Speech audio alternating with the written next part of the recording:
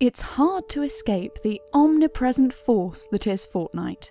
A game built around survival, this title has become the de facto gaming experience for a young generation, as players have latched onto Fortnite's Battle Royale mode with eagerness.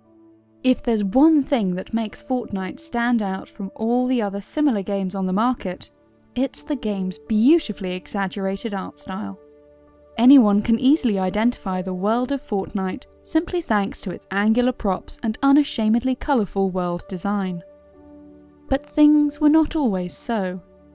Back when the game was first put into development, Fortnite was envisioned as a dark, claustrophobic game with a horror-inspired art style. The play experience was meant to look and feel a lot less fun. This is the story of how Fortnite found its art style, and how the game's art director, Peter Ellis, learned to let go of his preconceived ideas of what a game should look like in order to build something truly unique.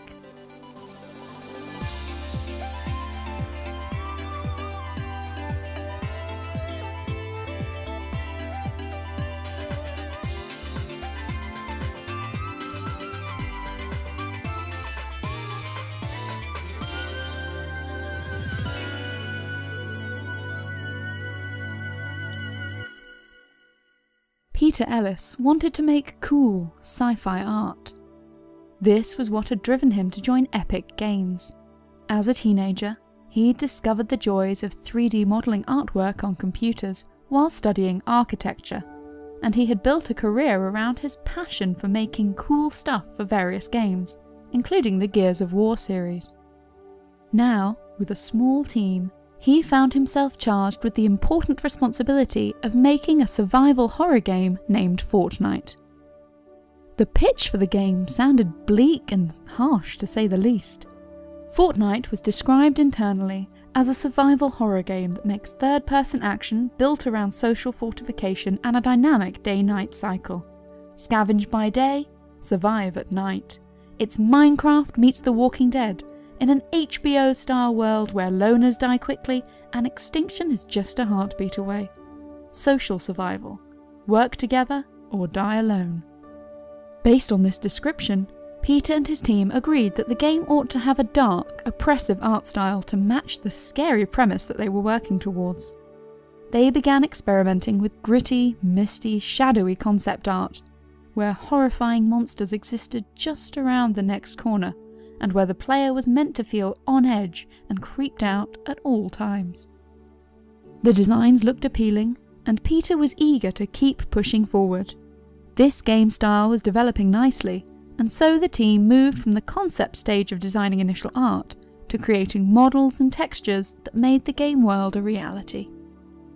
The very first screenshot of the game shows off this dark world, with a nondescript grey building that is bathed in fog, as is a large, suspiciously familiar tentacled creature hiding among the clouds in the distance. Looking back, Peter likes to joke that he invented the monster from Stranger Things Season 2 years before it was debuted to the public.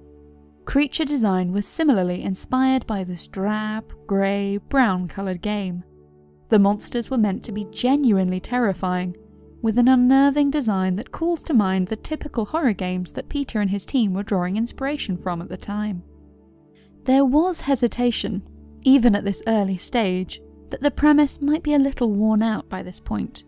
The year was 2011, and zombie horror games were hardly in short supply, so some of the team members expressed concern that Fortnite might be a little too cliché in its design.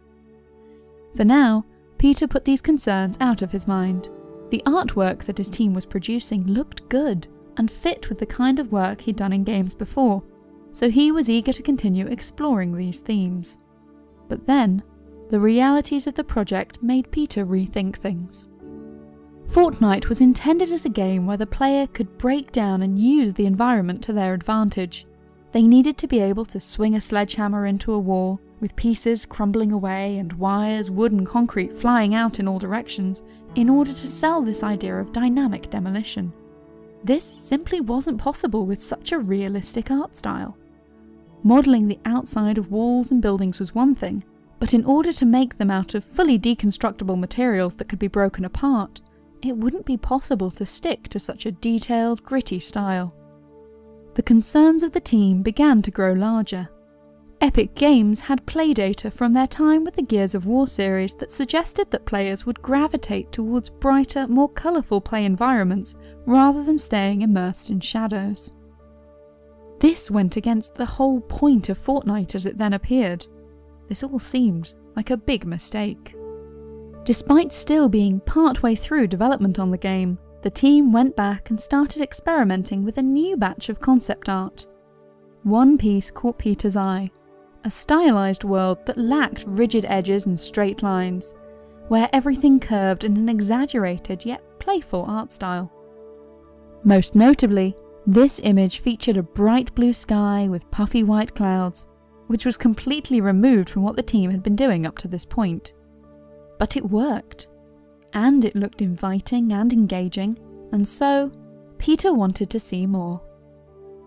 The first step to trying to incorporate this into the game was to take existing objects and models that had been built in the dark, gritty art style and bending them so that they looked more entertaining. The team also worked in Photoshop to brighten their existing textures, making a game that was full of contrast and colour where everything had previously been shades of grey and brown. Peter wasn't too happy with having to do this. It felt wrong to take an asset that had been designed to look one way and warp it until it fit in a different style. Nevertheless, he couldn't argue with the results. He was just going to have to let his preconceived notions go as he experimented with different approaches. Along with this, the team also had to simplify and rework their monster designs. What was once a series of terrifying nightmare creatures now became a lot cuter, as the team worked on more family-friendly designs for their ghouls and zombies. It was decided that these baddies shouldn't feel genuinely scary or off-putting, but instead should give off an air of mischief and cheeky charm. Fortnite was finally announced to the public, but the team at Epic Games were unwilling to set a solid release schedule in place just yet. They still had a lot of work to do on modifying their game's art design. This would be finished when it was finished, and no sooner. Besides, they kept getting slowed down by other projects. At one point, the team needed to make some art for Game Informer magazine, and this meant a delay to their schedule. They also worked on a few pieces for Apple. These additional side projects were in the service of helping to raise Fortnite's profile, but they also meant that the core creative team had more work on their plate. The most sensible thing to do was to prepare for an eventual release without a set time frame in mind. This turned out to be for the best, as the team had a whole new set of problems that they were about to face. It turned out that not everything fitted neatly into their new curvaceous art style. The problem with Fortnite's new appearance was that it was sometimes possible to see the cracks in the world. Curvy, slanted props looked great by themselves, but they didn't always mesh together. Peter's team discovered this as they attempted to stack multiple crates on top of each other, only to discover that the models would hang awkwardly in the air without supporting each other, thanks to their unorthodox shape. It turns out that, in the real world, sometimes there's a good reason for objects to be straight and level in their design. A similar problem affected the weapons in the game. The stylized look meant that many guns appeared cool at first glance, but they were difficult to aim with.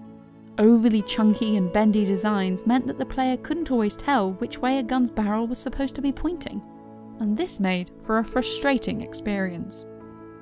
Peter found a similar problem with his character designs.